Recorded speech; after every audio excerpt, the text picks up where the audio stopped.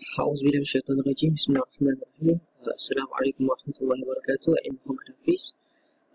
So today I will share with you about Slurry loop reactor, which is in a topic of second type reactor. Okay, actually this is my first time using screencast, so I hope I can deliver to you at my best. Okay, shall we start now? So the concept of Slurry loop reactor. The first one is particle dispersion. What is particle dispersion? Particle dispersion is a collection of solid catalyst, which is solid catalyst particle will disperse into a liquid phase. So that is called slurry. So, next one is the mixing pattern is very, we can see very intensive and well defined. So it will mix well in this type of reactor. So third one is the slurry loop reactor is circulating at a very high velocity impelled by an axial pump. So what is actually axial pump? Okay, next slide. Okay, axial pump. This is what we call axial pump, the real one. So look at the graphics. Okay, axial pumps is the pump used in this slurry loop reactor. So how it works? Okay, I will share with you how it works. So we can see that this is the drive shaft and attached to the propeller. Okay, which is axial pump commonly in the shape of elbow, berbentuk siku. Okay, macam ni. How it works? So when the propeller turn on, it will the blade pull this blade. So the three blades will pull up the fluid up with a very high pressure. So this is how axial pump works. Okay, usually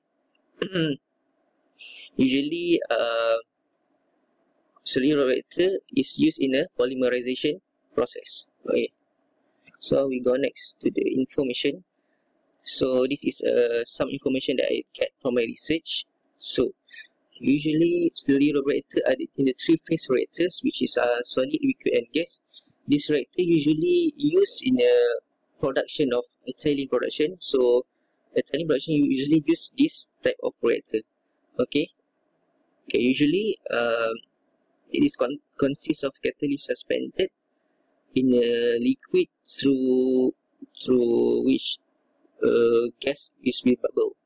So the next one is slurry reactor can operate in either semi-batch or continuous mode.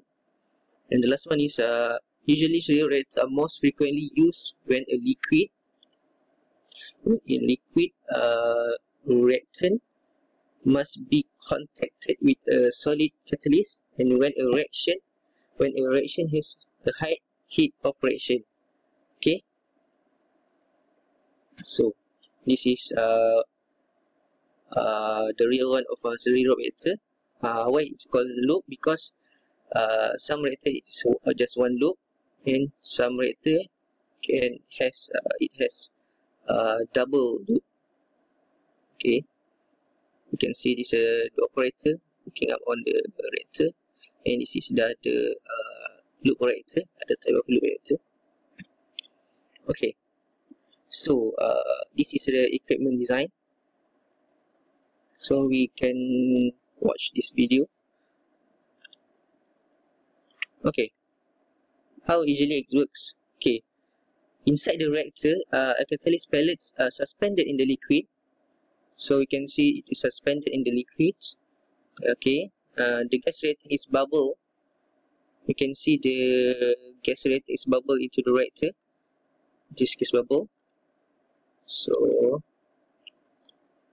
okay, then the absorbable gas will be diffused through what we call through the liquid to the catalyst surface, at which point is diffused into the catalyst pellet. So the reaction will take place. Okay, so we watch again.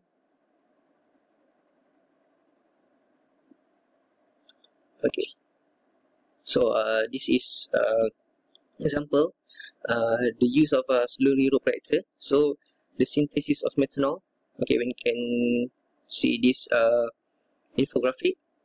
So how it works is a syngas feed will enter the bottom of the reactor into the heat mix mineral oil. The gas will react with the existing suspended, which the gas will react with the suspended with the presence of catalyst and will produce methanol. Okay, then so this process will release some gases. So these gases will go on the top of the reactor, and once the gas got out from the reactor, it will condense back to the liquid. Okay. Okay, this is the usage examples by using this reactor. So the first one is heterogenations, oxidations, hydroformation, and ethynylations. So this is some information that I get from my research on slurry reactor. Okay, that's all from me. See you next time. Assalamualaikum warahmatullahi wabarakatuh.